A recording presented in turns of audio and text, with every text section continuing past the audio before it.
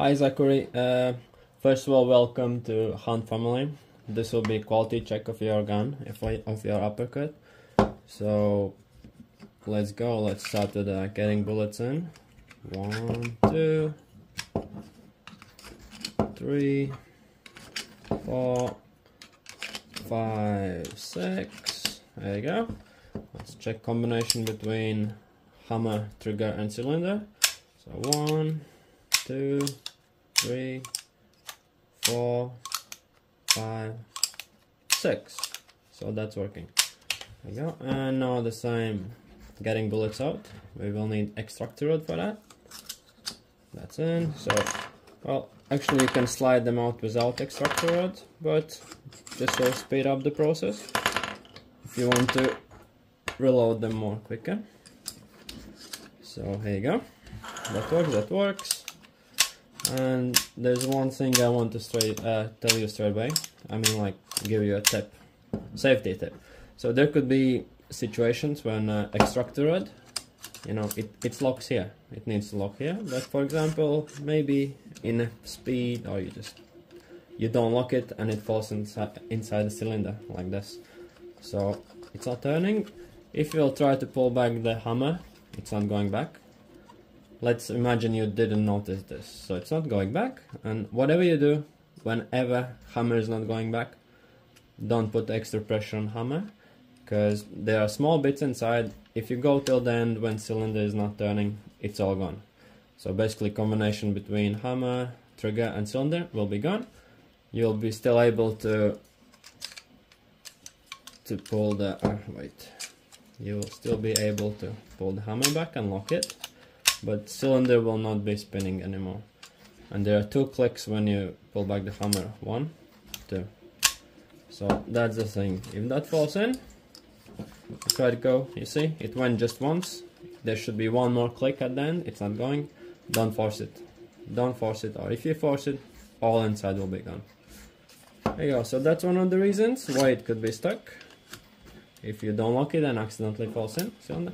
Other one, well, kind of hard to happen, but still possibility. When you load bullets in or out, you kind of don't lock this thing back and bullet stays halfway like this. Again, you try to pull a hammer back, it's not going. Definitely don't put the pressure on it. You can see by hand, you can check, yes, cylinder is not turning, so there's something must be wrong. Have a look at the extractor rod. Well, it fell out itself, but let's imagine it doesn't fall out and it's stuck somehow there. So this is sorted out, but still not working, and then you can see, yeah, bullet is stuck, so either take it in, take it out, it's your choice. There you go. And one thing, it's still, the gun, uppercut, can still be taken apart. Like you can see this extractor rod in and out easily, but also this thing.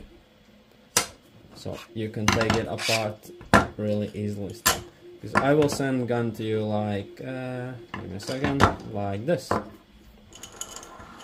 Will go to you like this. First of all, it saves space on in the box, and also maybe you want to add some little touches. I don't know, like paint some the hair, paint some different colors, like make it more skin, more personalized. So that's the reason you can have each part different separately.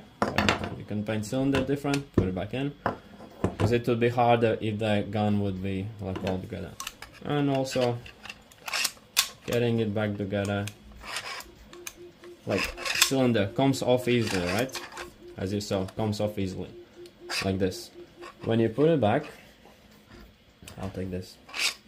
When you put it back, cylinder could be stuck against this thing. You can see, yeah, this thing.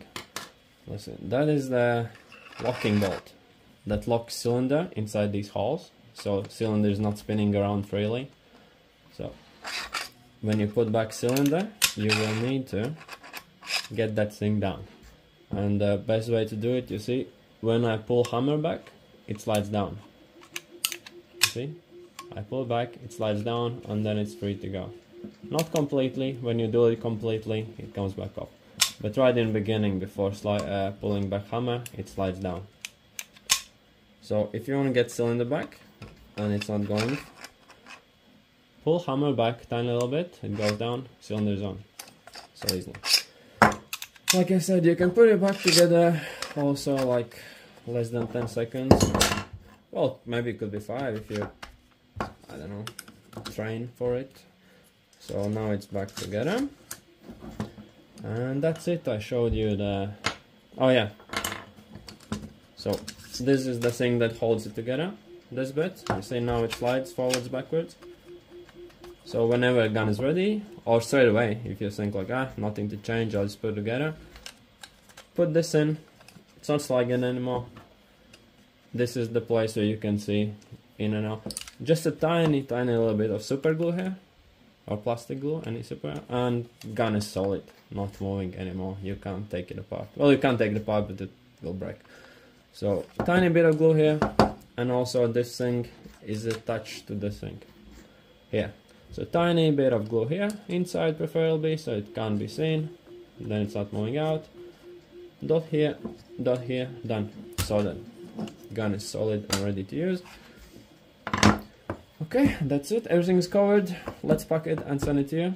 And again, welcome to Hunt family.